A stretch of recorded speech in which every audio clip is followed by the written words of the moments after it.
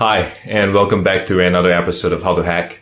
So today we're going to discuss about network protocols, and we're going to analyze some network protocols using this tool called Wireshark. So Wireshark is a network protocol analyzer that helps us see what is the network traffic going between the host machine as well as how other machines are interacting with this particular machine that you're trying to run your Wireshark on. So the idea of network protocols are particularly important, and it is imperative that you truly understand the OSI 7 layers and have it at the back of your mind anytime where you want to understand what are the inherent traits within all of these network protocols. And from there, you'll be able to understand what are their weaknesses, where are their vulnerabilities. So we're going to see some examples today on how denial of service attacks are actually being ran because of the TCP three-way handshake communication, and because it consumes so much amount of computing resources for the victim's machine. If we were to flood it with a lot of traffic, it would actually take down the entire server.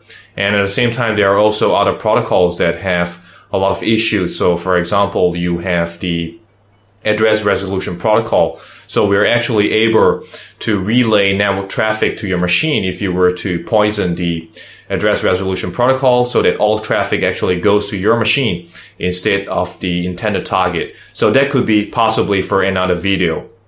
So today we're going to go into the demonstration of Wireshark and help you understand more about how we can understand network traffic.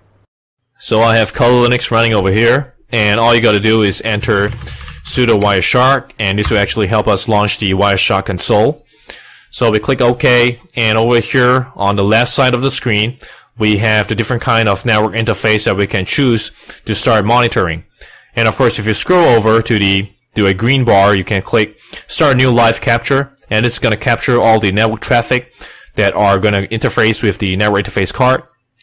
So of course, I hit enter 192.168.1.11, and of course, this is going to show us a bunch of traffic that are being captured. So what you're going to do is there are different colors to highlight the different kind of network traffic that is being transmitted with the network interface card between the current machine and 192.168.1.11. So of course, to identify or to understand more about how the colors are being highlighted, you can recognize that green is actually for TCP traffic, dark blue is for DNS traffic, light blue is for UDP traffic, and black identifies TCP packets with problems. So for example, they could be delivered out of order, as you can see over here. So moving forward is that we want to filter certain packets in the Wireshark because there's so much information, and we just want to be specific on what exactly are we trying to find. So the most basic way to apply a filter is by typing it into the filter box at the top of the window and clicking apply. So for example, if I just want to see DNS packets, I can just click DNS and I can click apply. So this is just going to show me all the DNS packets that are around. So of course, I can see that we have 192.168.1.18, which is the existing host machine IP address that is talking to 192.168.1.254. So 254 is my network router in my environment. So we can see that this is a standard query. So safe browsing.google.com, for example. So there are different information that you can get out of it. So of course, at the same time, the network router, which is .254, will also be speaking to this particular machine. So you could actually go in a little more and you can understand exactly what kind of information are being sent over. So as we scroll down, we can see more information about this particular interaction between this particular packet interaction. So these are the information over here in hexadecimal. And of course, moving forward, we can also we can remove this particular filter, and then we click apply, and this is going to show us all the packets that have been exchanged. And of course, we will target certain specific information that we want to find out on. So we see that over here, we have a TCP packet. So we can click follow TCP stream. So of course, you'll be asking what's the idea of trying to understand about TCP stream, right? So this allows us to see the full conversation between the client and the server. And of course, you can see this is the Google Internet Authority G20. And this is a safe browsing cache.google.com. Of course, you can find different information depending on what you're looking for. So we can click close for this item. And so we can, of course, inspect packet by selecting it, and we can dig down further into understanding what kind of information are being exchanged. So, of course, I can clear this again, and I can move over to maybe something that is I have more control over. So, moving upwards, let's take a look at maybe the green one. So, looking over here, we can see the information that this was a sing. And then, of course, followed by a sing acknowledge and acknowledge. So this is clearly a TCP three-way handshake. So what's happening is that in a three-way handshake, you're going to send a sync, and the server, which is .11, will send a sing acknowledge back. And then after that, you end in a way, you confirm the initiation of the connection with a acknowledge from the initiating client to the server. So of course, we are able to see more information by clicking onto the packet and then seeing exactly what kind of information is being exchanged. So this is the frame over here on 66 bytes on wire and 66 bytes captured on 528 bits. So every byte is 8 bits. And of course, we can see more clearly what kind of information it is. And it is particularly important for you to understand exactly how computers talk to each other, because it allows you to understand and as a way to fundamentally know what kind of information are being exchanged in your network. So for example, when we are conducting a denial of service attack or a distributed denial of service attack, we will be using plenty of sing being sent over to the server to overwhelm and to consume computing resources from the server. So what's going to happen is that once the sing is being sent over to the server will have to compute the information and then, of course, to provide an instruction, which is sing acknowledged, back into the client.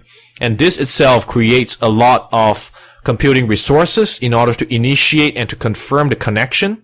So in a large way, what's going to happen is that if you were to flood the server with plenty of TCP sync while not caring about acknowledging it, what's happening is that you're just strictly flooding the server with a lot of information, a lot of processing requirements, so much so that it overwhelms the server and it's no longer able to respond to legitimate responses.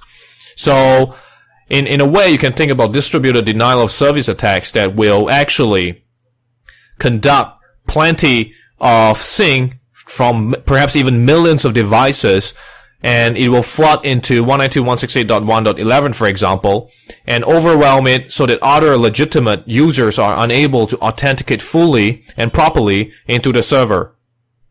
And another really interesting idea is what we call the ARP, which is Address Resolution Protocol.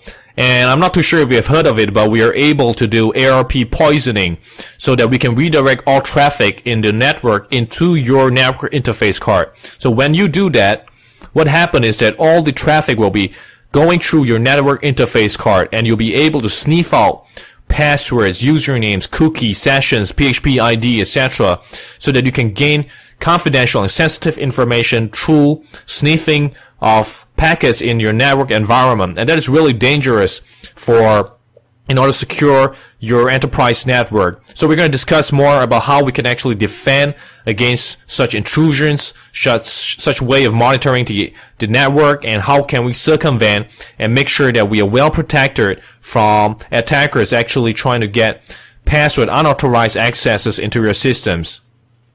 So there you have it. We actually went through the demonstration of Wireshark, really trying to understand how machines actually talk to each other using the different protocols. So what's really important for you is to go back and really understand, read and examine how the OSI 7 layers are actually being used. What are the network traffic protocol? How do machines actually talk to each other? And in fact, you could actually see the relay of the network traffic packet from one end of the machine to the other part of the world.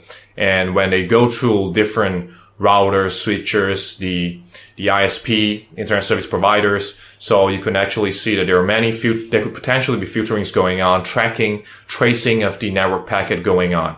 So as a computer hacker, chances are you really want to understand how you could bypass certain filtering, firewall filtering, switches filtering, routers filtering. And as a enterprise system administrator or security practitioner, then the question will be, how else could you actually anticipate certain malware or certain malicious activities going on in your network traffic? So of course, if you enjoy what you have watched today, on the presentation and demonstration, feel free to subscribe. And if you have any questions, feel free to leave a comment below. And thank you for watching.